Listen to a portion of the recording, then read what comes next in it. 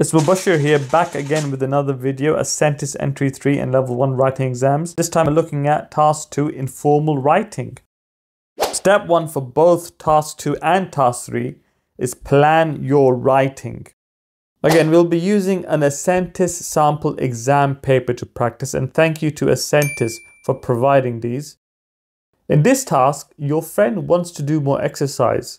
Write an email telling him or her which sport or activity you recommend and why. You must plan the points you're going to include and how you're going to introduce, develop, and finish your writing. Write at least 150 words. So now it's your turn to tell me, do you remember how you must approach the plan? What should you not forget to include? You remember? Yes, use your ideas, okay? Use bullet points or a spidergram. Don't write sentences. And use your plan to help with writing. Think about it like this. You need to cook a dish, and for that dish, you need all the right ingredients, okay? So if you cook with all the right ingredients, the end product should look something like this. Wow. But if you choose all the wrong ingredients, your end product might look something like this. Or it might just be that you're a horrible cook. Look, whatever the case, you need to choose the right plan to help you with the writing.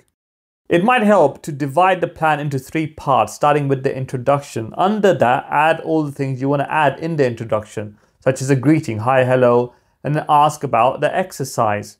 Move on to the main part, which is the body, okay? Under that, write all the things you want to include in the main part of your email.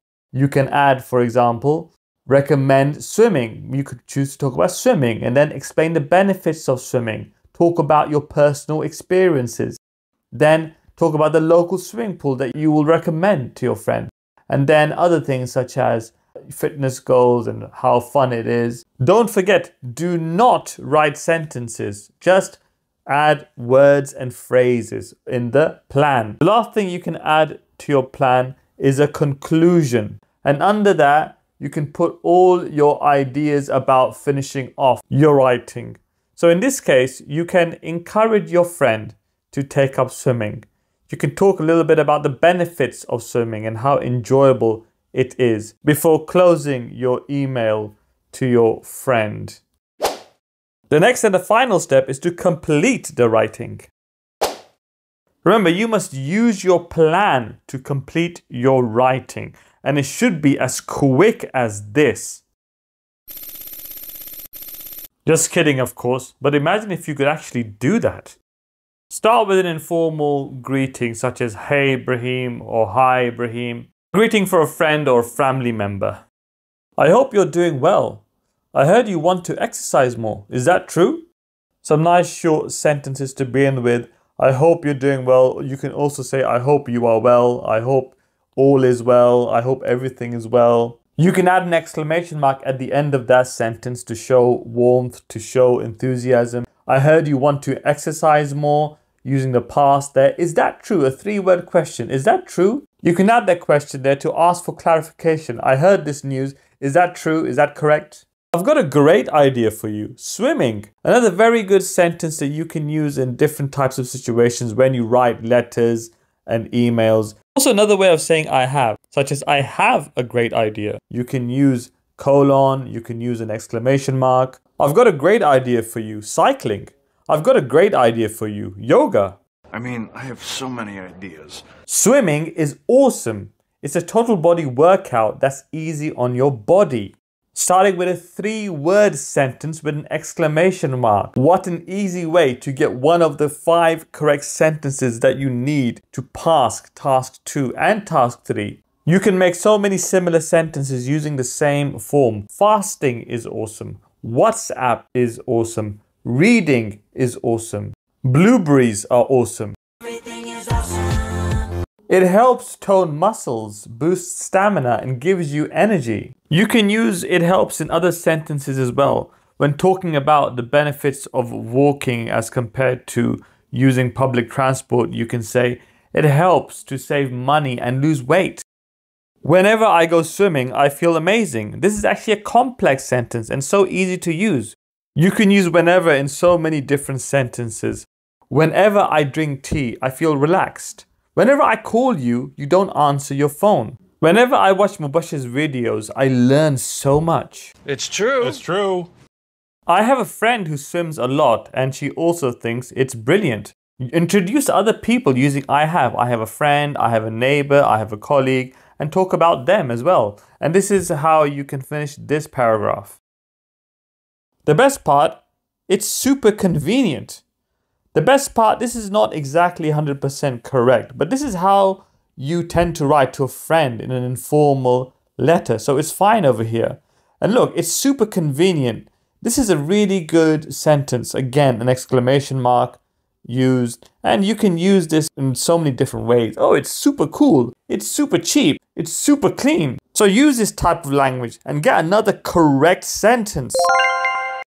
We have a local swimming pool with affordable fees and flexible timings, so it fits our routine really well.